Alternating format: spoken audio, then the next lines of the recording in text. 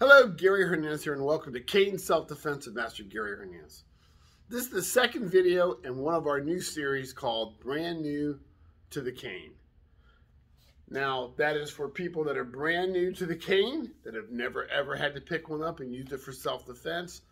And we're going to go over basic techniques broken down real slow to help the individuals. This is also good for people that have trained for years and years and years. They may want to fall back on a refresher. So we're going to start on our second technique, which is going to be just a basic, simple swing. There's many different swings, but I'm going to cover just one way to swing. But I want to cover something that I didn't cover in the first video, and I should have done that. I do apologize. Is actually chambering your cane. Now, for the swing, there's two different ways you can swing your cane from the tip being toward the floor. And then we'll talk about where the targeting systems on the person are. Now, we did the bayonet strike on the first video where I came up and we struck, and you notice how both hands are on the cane? Well, that hand had to get here, and I didn't explain how that hand went from here to here. So that I apologize for. But before I do that, let me show you the fast way to swing with the tip on the floor. Now, if you remember, I talked a little bit about if you're fast and strong when you're young and you get a lot older, you start to lose speed and power. Now, let's say you may not be as strong as you used to be because of either age, injury, or you might be ill. You may not be as fast as you were when you were younger because of the same exact things. So if I don't have the strength I have, I mean, God, who does these days, right? You know, I'm going to be 57 this year, so I don't have the strength I had when I was 25. So I'm going to compensate strength for direct targeting areas.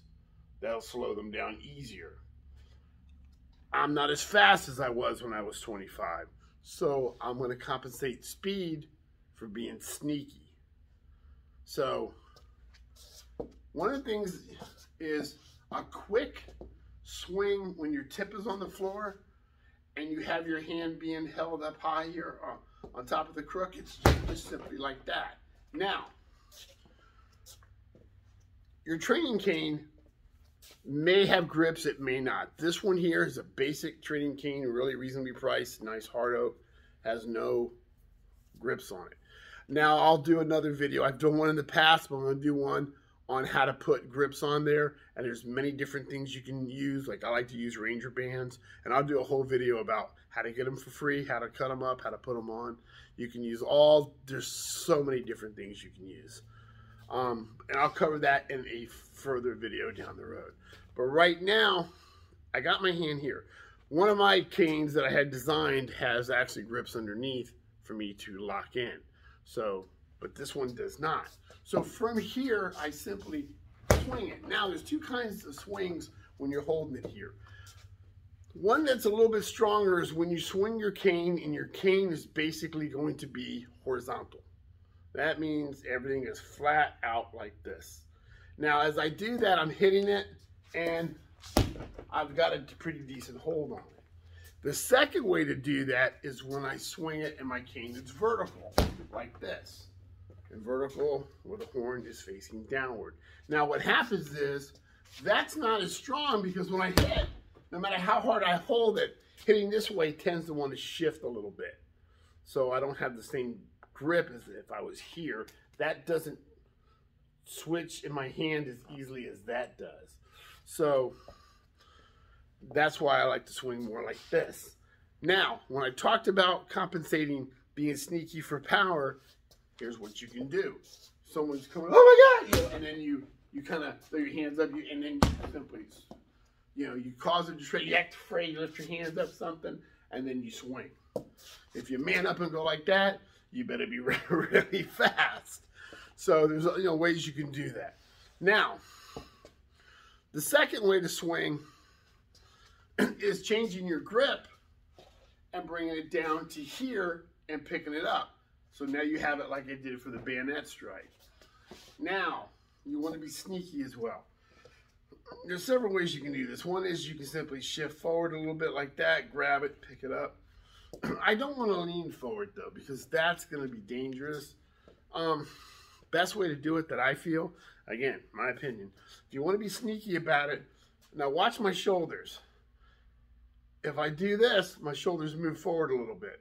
Now I can lean sideways and drop it down too and pick it up, but my shoulders lean a little bit, you know, because you're here, you're trying to come down to here. One of the things I'll do is simply watch my shoulders. They didn't move. So what I did was I leaned my cane backwards, just like this, and it allowed me to, instead of having to shoot over, I leaned it back and slid my hand down. Now I can pick it up. So I don't move as much top-wise. And I can act scared too. Please don't, you know. You couldn't see that because I was kind of too up on the camera. But I can be like, please don't, you know, and I can move this hand up and stuff. So they see this moving. But, you know, and you know, I can do the same thing here. I can shift forward if I wanted to. But from over here, I can say, please, I don't want, you know, lift this hand up like I'm begging for help. Now I had already chambered down and I swung.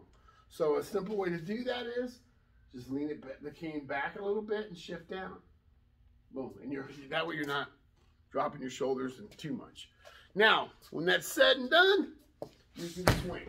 We're going to cover more how to swing, all the swinging around, stuff like that, later on in the video. But right now I wanted to just get to chambering down and swinging. When you're swinging your cane, well, like I said, we have this kind of swing, that kind of swing, that kind of swing. You know, we have moving all over. That's great. We will cover that later on. Target areas for swings, though, as a beginner. Let's start off with the most obvious, the head.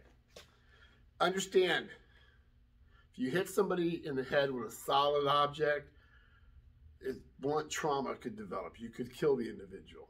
So you need to understand, if your life is on the line, then you go for the head. If it's not, don't swing at their head. But when I'm swinging at someone's head, targeting areas, I'm going to go for the ear. Because if I'm off a couple of inches, I'm still biting into them.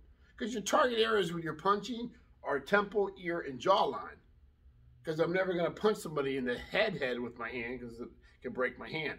But I got a piece of wood, so boom. But if I don't want to catch them in the top part of the head and it skims where it stings them but it doesn't drop them, if there's more than one person or I know they're trying to kill me, then I want to make sure that I'm precise and I'm hitting. Notice the hand. When I'm doing a bayonet strike, 2 hands are on the cane. When I'm doing a rifle strike, 2 hands are on the cane. But in a single hand swing, because there are double hand swings, but we're not going to cover that right now. There are single hand pokes as well. Again, we're not covering that right now. But in a single hand swing, bring your hand up. Make sure this hand comes up. Number 1, so I don't hit it with my own, injured or knock my cane around. Number 2, I could use it to grab on to people or grab something. Number 3, I could use it to fight. So that hand has a job. So from here it comes up and it swings. Swing. No matter what swing, we'll cover that later on. So I want to simply swing. So practice chambering down, swinging. What foot's the best to step with? The foot that has the same size as the cane or the foot opposite of the cane. That's up to you, but I will give you a little bit of a clue on something. Distance. I'm going to stand right about here, and I'm going to just step forward. If I step forward and I swing with this cane right here, look where my tip starts. Bring my foot right back. Same spot. Step with the other one. My foot, notice my cane goes further. Why? Because it's the same. It can lean out further. So I have more reach with the same side than I do with the opposite side. So you're going to end up with about that much reach. So practice that at home and kind of get used to that. So simply step like this, step like this, and see how much reach you have. And then you can lean into it and you have even further reach. So practice at home, chambering down, picking it up and swinging. are swinging from tip on the floor. Practice those techniques at home. Again, this is broke down beginner level stuff, everybody.